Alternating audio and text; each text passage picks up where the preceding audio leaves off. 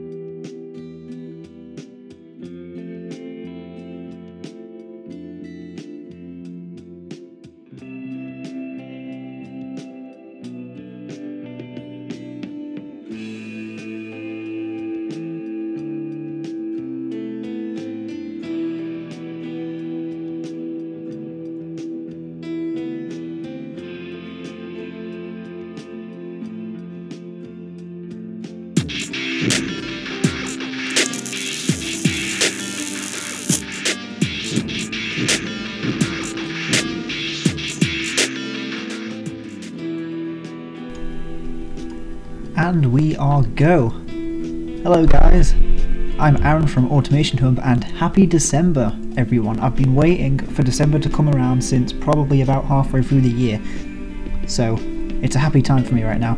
And what are we doing today, you may ask? Well, if you haven't read the broadcast title, we are building an entry to Conan's competition, the Ultimate Van Race. And it's pretty much just build a hell of a quick Vauxhall or Opel Vivaro, pretty much, which somebody well known on the forum, you may see him around, he owns a Vivaro. This is pretty much based around him, so let's get right into this. And also, more good news, the viewer list works. At least that's good news in my point of view, so now I can finally see who's watching the streams. Righty ho then, let's check out the competition rules. So, tech year must not exceed 2014. We need to use Cubby's Vivaro body, which I already have somewhere here. Let me just check. Oh, in fact, I'll need to select the chassis first, so I'll just leave that for now. Tyres need to be limited size with hard long life and everything like that. Overall cost must be no more than $8,400. I suspect I may go quite over that on my first attempt, as I normally do if there's a cost limit to anything. No under tray cladding, standard safety, no lips or wings. Engine reliability must be over 65 and overall reliability must be over 62. Oh, and we have to use the Vivaro grille. At least I'm assuming it's the Vivaro grille because it says, because without it the van is a fake, not Vivaro. Alrighty. Let's jump right into this then. We will start with, we'll make it 2014 because I'm going to actually build this car to win, unlike I did with the Barely Street Legal League, because I built that one out of insanity and this one I'm actually going to try. So 2014 we're going to keep it because that gives us the best chance. Now it's got to be cheap, so we could just make it steel. We could make,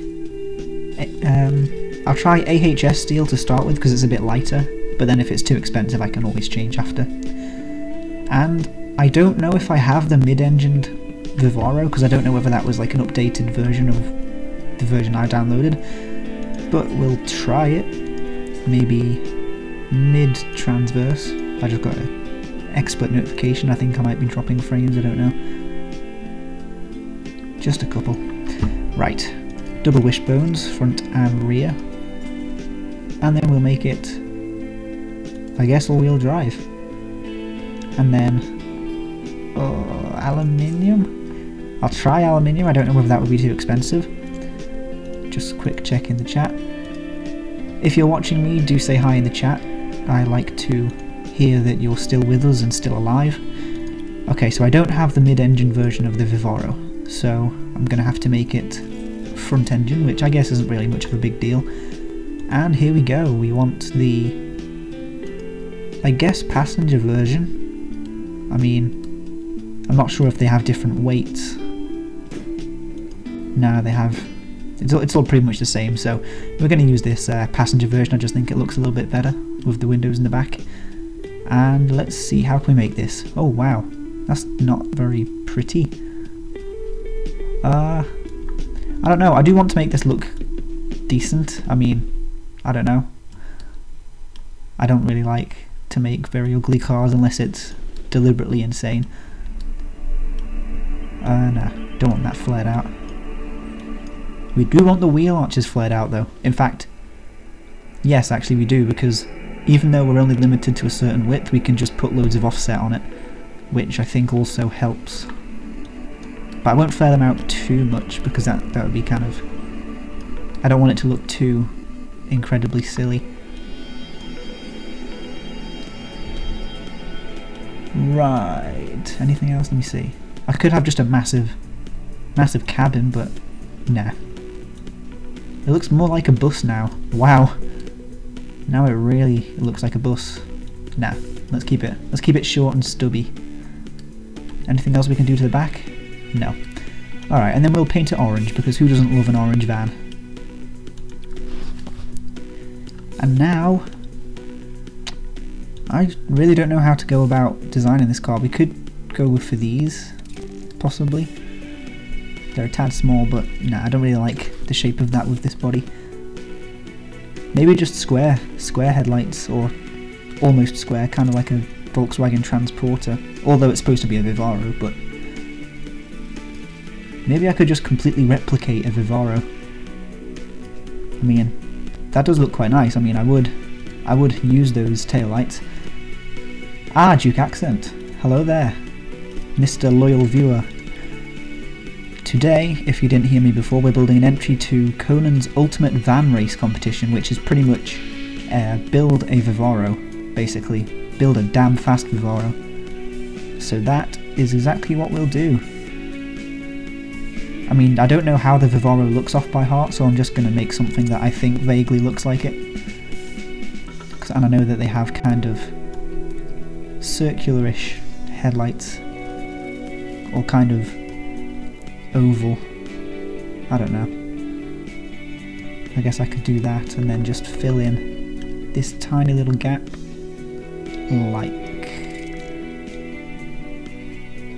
like so. Not very big, but in fact, and then I'll also kind of have a mini sort of addition. Right. Oh, that was a bit too big.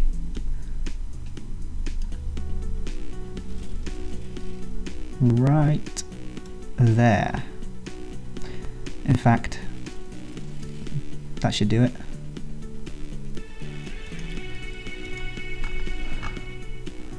Just a tiny little one more.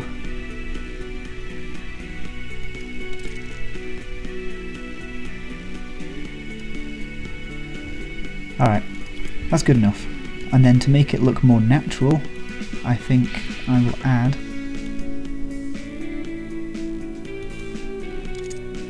one of those. Oh, that doesn't really show up very well, does it? Ah well, I'll just keep that.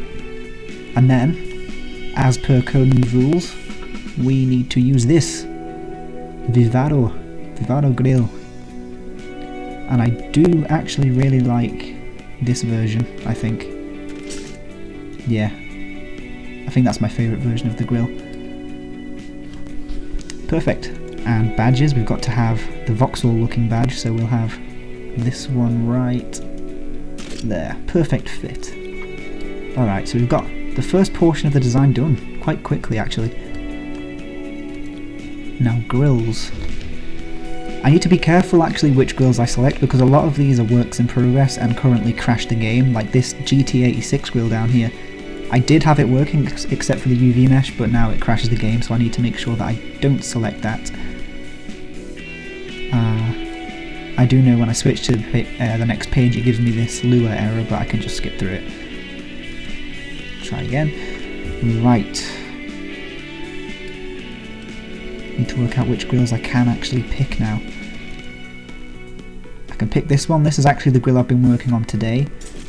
It's the grill from the Zenvo, but as you can see it's still not really fully working yet, so that needs to be fixed before I can release it, so I'm not going to use that. Oops, bloody errors everywhere. Right, I guess I can use the Ford Focus grill, make it quite... That almost reminds me of a Mercedes, kind of. Maybe like a McLaren Mercedes. Not the best looking van, I agree, but I don't know. We'll stick with it. Maybe we could have gave it pop-up headlights. It's a bit late now, but we could have done. I don't know. I'm working out what else I can add to this car. I don't know whether just to keep it plain and simple or to stick fixtures everywhere. Come on, let me click, please. It's not letting me place it. Come on. There you go.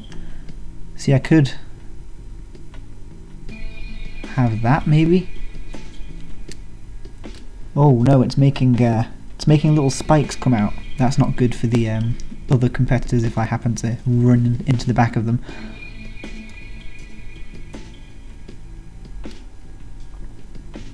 Yeah, that could work. I just need to make it a little bit slimmer. And then move it down. I also need to remember that we're not allowed lips or wings, so I don't want to accidentally put a lip or a wing on. Right, I think we're done now for the front. I can't decide whether it's really beautiful or really ugly, but I'm leaning more towards the ugly side here. In fact, we'll also put, I don't know, just pop these maybe up there on the hood, or on the bonnet. I don't know why I'm saying it hood, that's the American way. As you may have noticed, I'm not American. Right, door handles, the most complex design part of the car.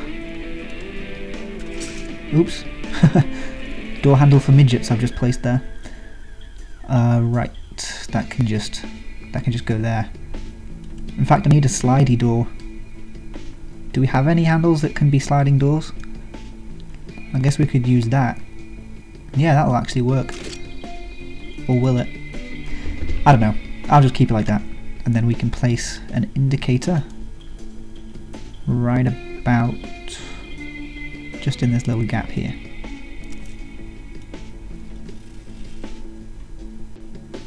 There we go. Alright, now on to the back. We have a lot of space around the back actually to mess around with. Tail lights. I don't know. I guess we could just use these, you know. In fact, column tail lights is what we need. So if I can just move them around like that,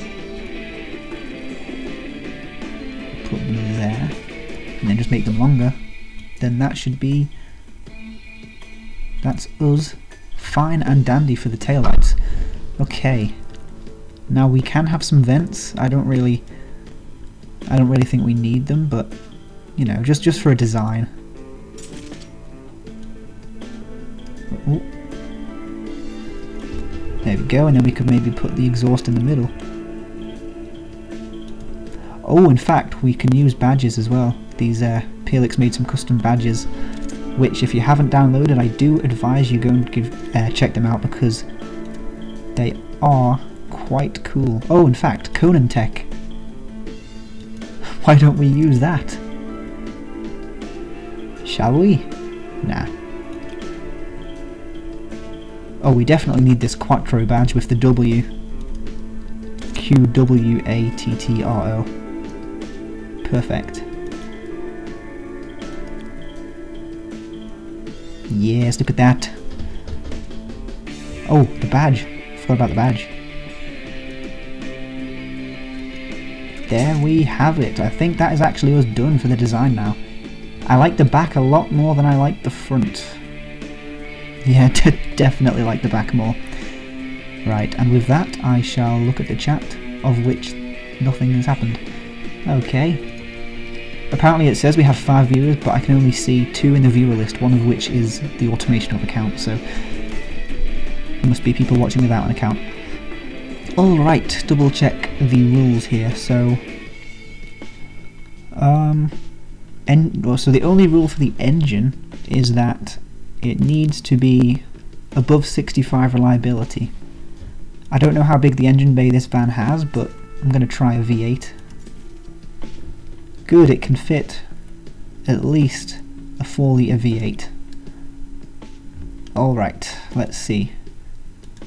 How big can we go? We can go up to 6.2 litres. Nah, I don't want to go that insane. Maybe just a 5 litre. There we go. Right, reliability. So we could go for expensive bottom end parts. Or we could go very cheap. I'm going to start off with cheap just to see what reliability we can get.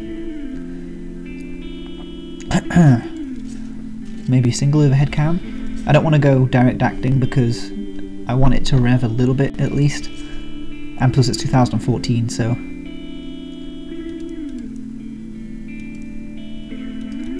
I don't know whether I'm like blatantly missing any of these rules because I don't want to have my entry rejected. No lips or wings, standard safety. Okay, so I can pretty much do anything with the engine as long as the whole car doesn't go over 8,400. So I don't actually think I'm going to go turbo. I was planning it previously, but just because naturally aspirated is much cheaper, I'm just going to stick with that. And then injection, I'll just go multi-point fuel injection. Oh wait, we want a performance intake at least, because we don't need this to be quiet. And then, in fact, it doesn't limit you on what fuel you can use, so I'm actually going to go ultimate unleaded, just so that we can go a bit crazy with the compression and stuff.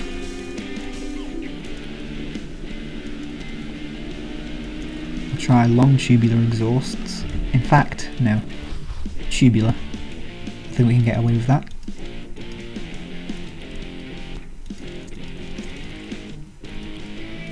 Right, first test.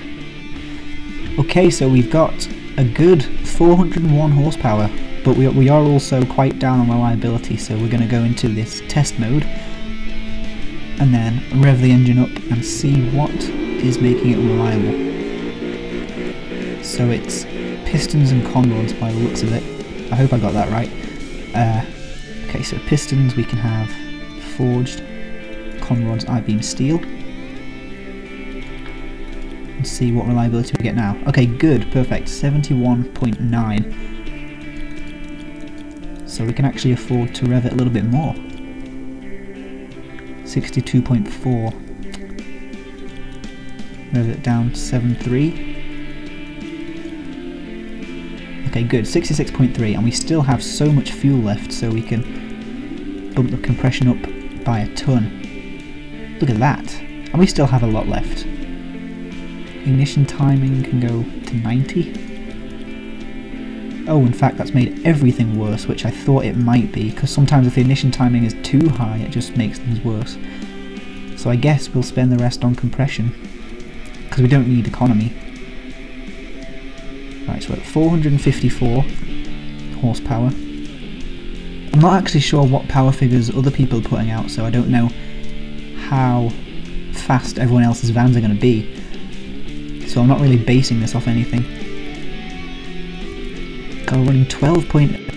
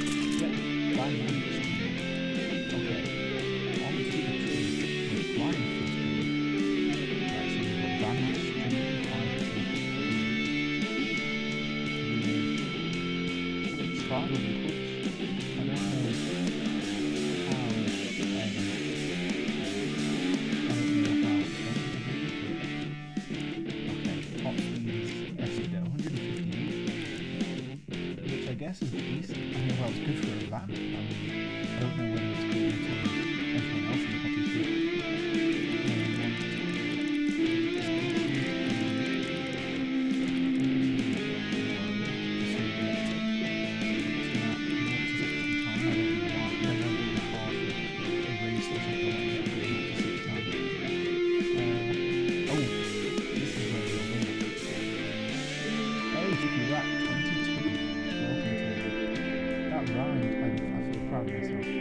Okay, tyres are going to be limited to 205, 65,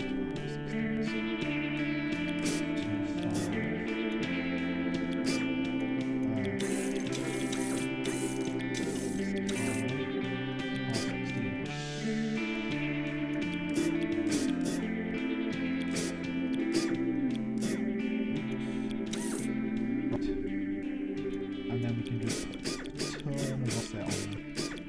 So from underneath this is going to look incredibly stupid, but at least the rims are offset, it's kind of more, it's kind of wide, so and I assume that's why race cars have hilariously flaring arches to accommodate the really wide tyres, but also to have them offset from the body.